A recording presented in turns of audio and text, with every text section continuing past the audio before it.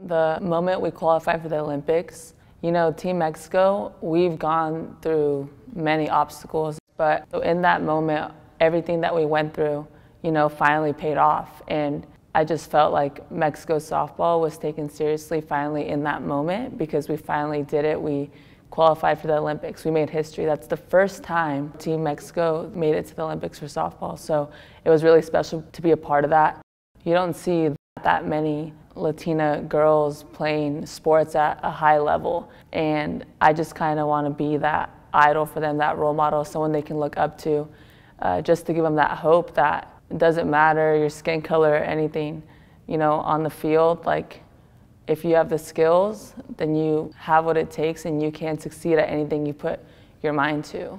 Just to be able to give them that confidence, I guess. Like, if she did it, then I can do it too.